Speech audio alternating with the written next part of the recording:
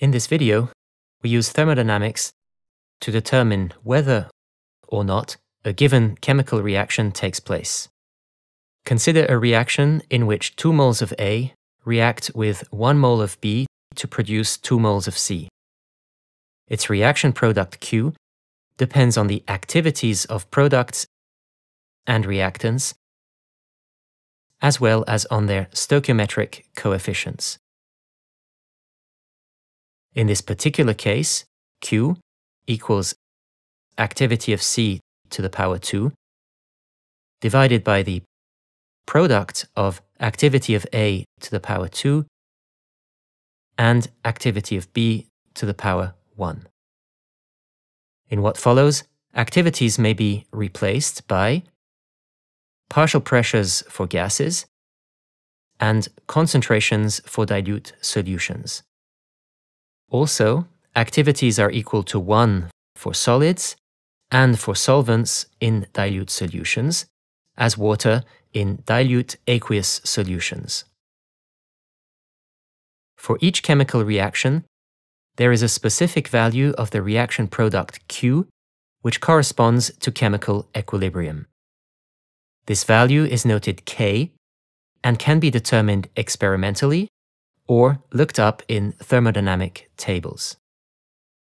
The free energy change, delta G, of a chemical reaction can be subdivided in a first part relating to the compounds in their pure state, delta G0, and the second part accounting for the mixing of these compounds, plus RT ln Q, giving delta G equals delta G0 plus RT ln Q. At equilibrium, delta G is 0 and Q is replaced by K. So, delta G0 equals minus RT ln K. This establishes a link between the equilibrium constant K and the free energy, specifically the standard free energy of reaction delta G0. The value of the equilibrium constant, or that of delta G0, tells us in which direction a reaction would go if all reactants and products were initially having an activity of 1. Specifically, if K is larger than 1, then delta G0 is negative, which tells us that the reaction is spontaneous in the forward direction and that it is displaced towards the products. One generally considers that all reactants are consumed if K is larger than 10 to the power 7. Conversely, if K is smaller than 1, then delta G0 is positive, which tells us that the reaction is not spontaneous in the forward direction and that it is displaced towards the reactants. One generally considers that no products form if K is smaller than 10 to the power minus 7. To consider more general cases where the activities of the reactants and the products are not all equal to 1, we look at the ratio of Q over K. Remember that Q is the reaction product obtained using the activities of the compounds as found in the system, while K is the specific value of Q at equilibrium. This means that Q over K is equal to 1 at equilibrium. Let us take the case of sodium chloride and water as an example. In a saturated solution, there would be a dynamic equilibrium in which the rates of dissolution and precipitation of sodium chloride would be equal. In this case, the amounts of dissolved and precipitated salt remain constant over time, and the solution is said to be saturated. If Q over K is not equal to 1, then the reaction is not at equilibrium. If Q over K is smaller than 1, the reaction will go from left to right and the solid will dissolve. If enough solid is present, dissolution will stop when equilibrium is reached. Otherwise, the solid will completely dissolve. Let us consider our example, and in particular the case of mixing water with a large amount of sodium chloride. The solid will dissolve to release sodium and chloride ions into solution until equilibrium concentrations are reached.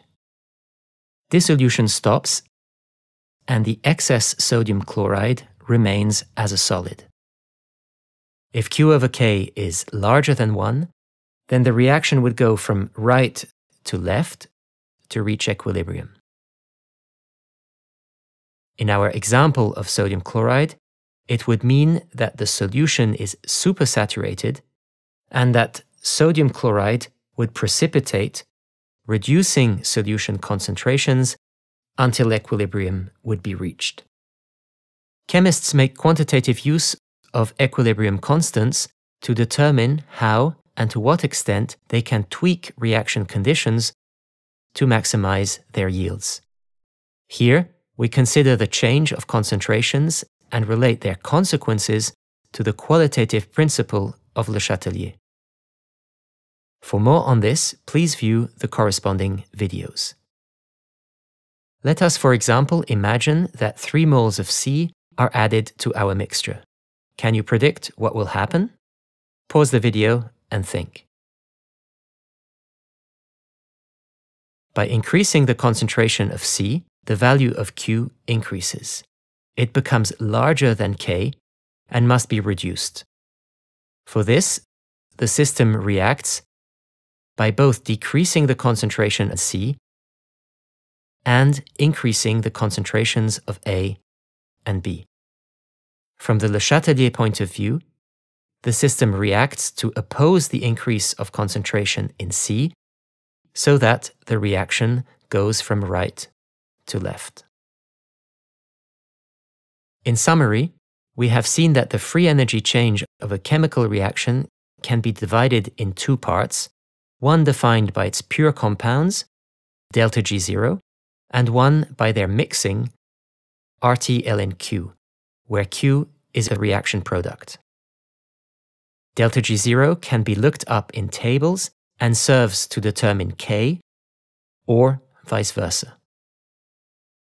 Calculating Q from the concentrations available in solution and comparing the obtained value to K indicates if the system is at equilibrium, or, if not, in what direction the reaction should proceed. Moreover, reactions having a particularly low value of K produce very low reaction yields, while reactions with very high values of K have very high yields, giving complete or almost complete reactions.